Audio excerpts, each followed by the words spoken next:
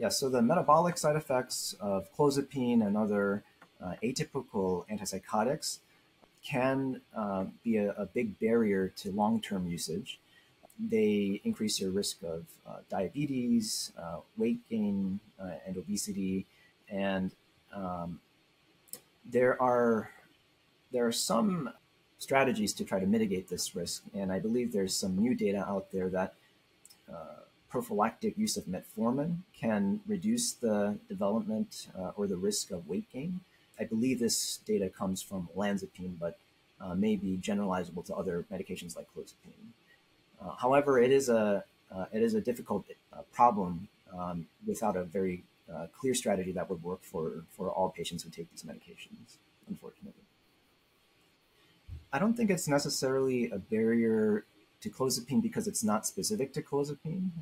We do see these metabolic side effects in pretty much all of the second generation agents, but particularly in things like olanzapine.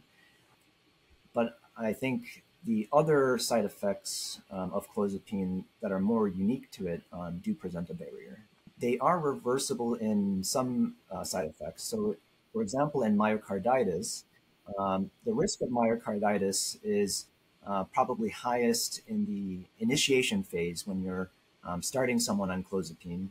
And so in the first few months, we typically do routine testing of cardiac markers and EKGs. And often those tests will reflect an emerging or the developing myocarditis even before the patients develop symptoms, such as chest pain. And in those cases, there are papers out there that have shown that pausing or stopping clozapine does mitigate or reverse the development of myocarditis. And in some cases, clinicians have successfully prevented myocarditis in these situations and then later re-challenged patients on clozapine without the development of myocarditis. And so it is possible that even if a patient needs to stop or pause clozapine because of the risk of myocarditis, there is a protocol to getting them back on clozapine.